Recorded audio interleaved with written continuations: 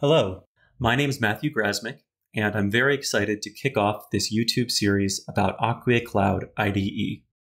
In this first video, we're going to look at how to create a brand new IDE. And we're going to do that on the command line.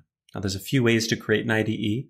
One way is using Acquia CLI with the command IDE create, and then passing an argument for the name of the application that we'd like the IDE to belong to. In this case, it's my employee application, EEM Grasmick.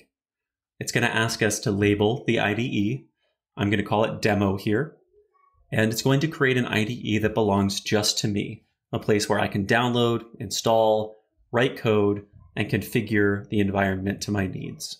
So in the background, Acquia CLI is provisioning the infrastructure, putting the right software on it, and making sure that there's a unique URL propagated through DNS that I can visit in my browser to log into my IDE and start developing my Drupal application.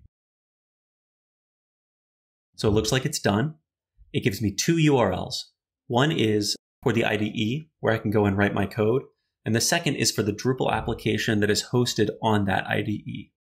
I'm going to command click on the IDE URL, which pops open in my browser, and voila! You can see that I have a brand new IDE and I'm ready to get started.